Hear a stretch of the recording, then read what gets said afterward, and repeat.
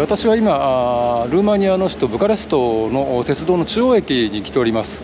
今現在朝の5時10分です。私はこれからブカレストを列車で出発しまして、北西の地方の町シギショアラというところに行きます。私の乗る列車がこちら IR の1735ですね。1735、6時11分発です。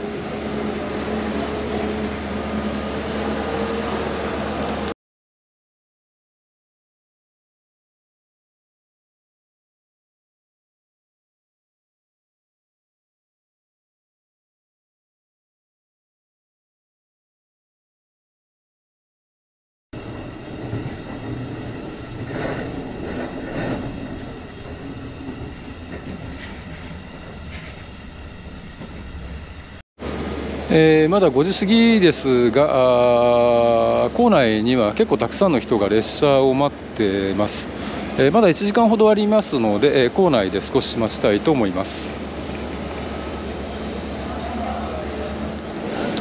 出発の30分前になりましたので、そろそろホームの方に行きたいと思います。私の列車のホームは5番ですね。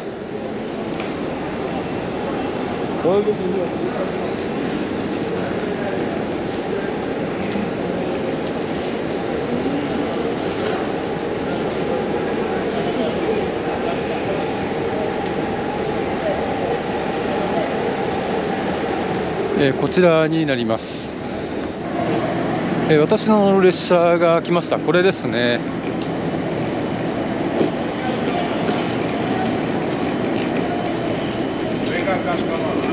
5号車になります。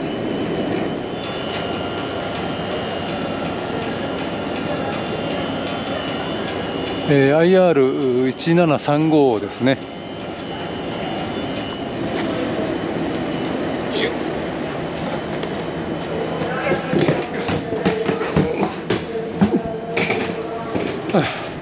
乗り込みました。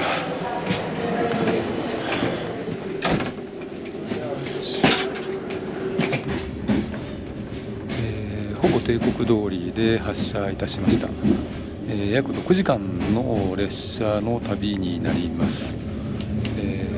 早朝の列車の割には席は結構混んでるなという感じではあります。11ぐらいの停車駅がありますので、これからまだまだ乗り降りはあると思います。夜明けまではまだ2時間ぐらいありますね。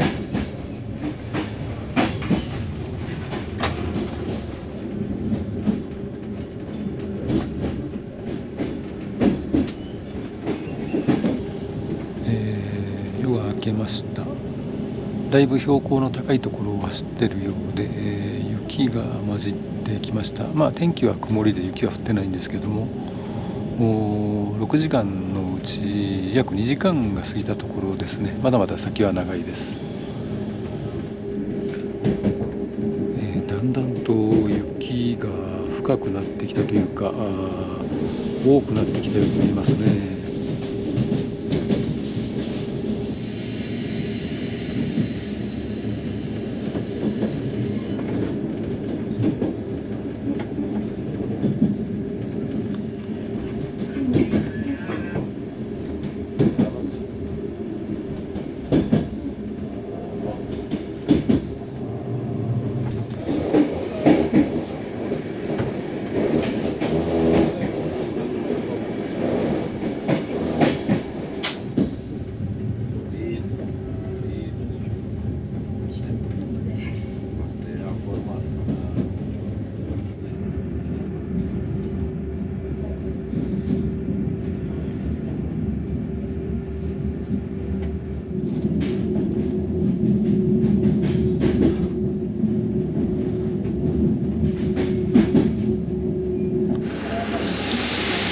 目的地のシギショアラに到着いたしました。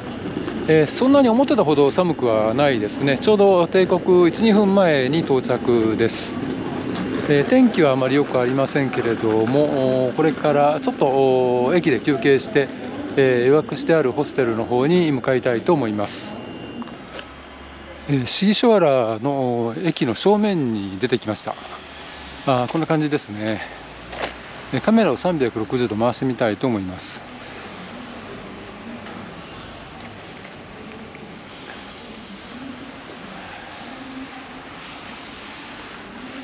実はこのシギショアラはユネスコの世界文化遺産に指定されている旧市街で有名なところです。実はその旧市街を見にここまで来たようなところがあります。楽しみにしております。シギショアラの駅からだいたい歩いて20分ぐらいですね。Google マップの案内通りに来まして、もう間もなくホステルに到着すると思います。マップによりますと、ここを曲がっていくといいと思います。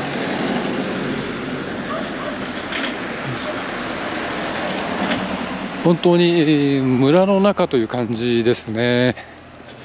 でも静かでいい感じです。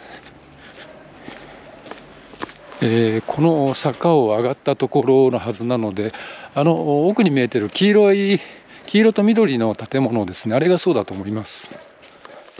集落の一番端っこっていう感じですね。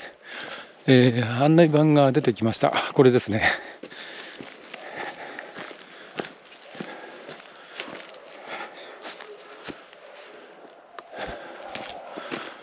到着しました。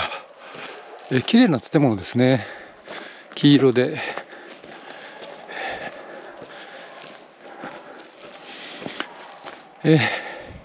無事に予約したホステルの方に到着いたしました。